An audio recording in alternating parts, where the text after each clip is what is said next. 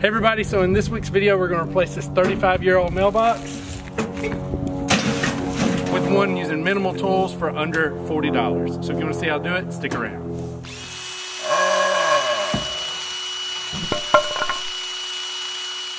So this is going to be a pretty basic woodworking project. I wanted to show this so people that maybe aren't doing woodwork but are interested could see how easy they can make something for themselves and save some money using minimal tools. Remember to call before you dig.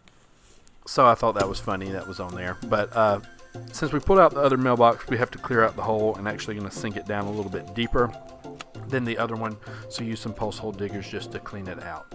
I use a 4x4, one 4x4 that I cut to 6 foot for the posts.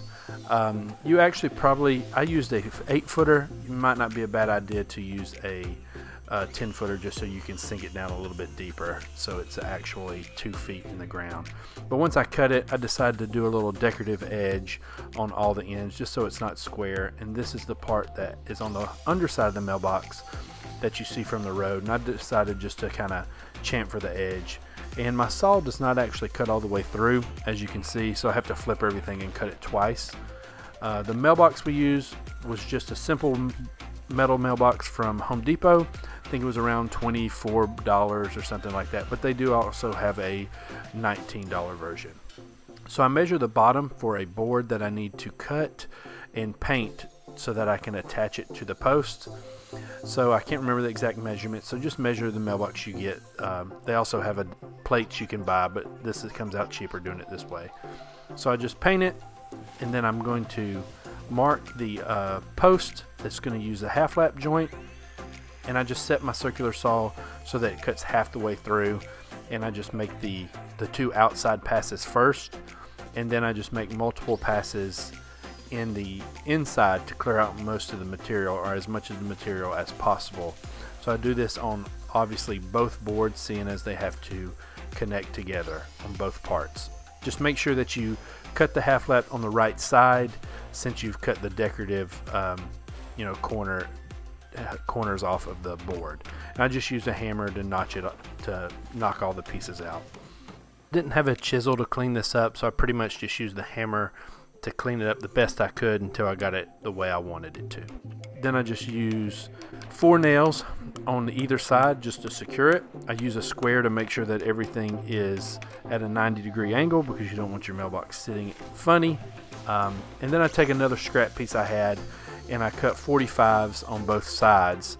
Again, I have to flip the saw over because it doesn't cut all the way through, so I have to cut this both sides. So just be careful when you line up your cuts if your circular saw is the same way. Then I put it on there just to check the fit, and then I'm going to secure this with 2 nails on either side just to attach it. So this just is some extra support holding up the mailbox, and so that it keeps that at a 90-degree angle. I attach the board that I painted first to the posts. I do leave about 1 inch from it on the bottom, so the mailbox doesn't sit perfectly on top of the post. And then I drive just a couple screws on either side of the mailbox to the board so it's attached. And I sit it in there at the first time to see how it looks. Turned out pretty good, so I use a thing of Sackcrete and with my maker knife cut it open. Thanks, Jocko. And pour it in there. I don't actually use water, or at first I do pour a little water on the top.